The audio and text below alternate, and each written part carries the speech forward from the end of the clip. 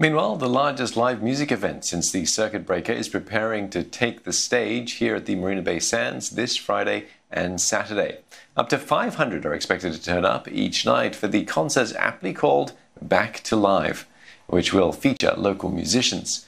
To manage the crowds, MBS is taking steps like putting up more cube holes and getting ready areas for swab tests required under the Health Ministry's pilot.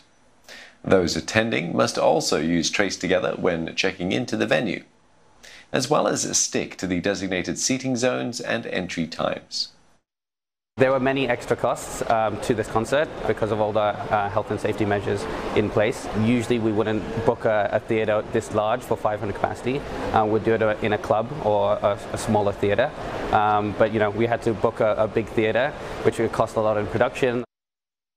It feels good that it's back and now we get to perform, although there are measurements in place, but I feel like it makes this entire process a lot more fulfilling, because even though things are tough in the world right now, we are still making effort to make the music industry in Singapore a much better place.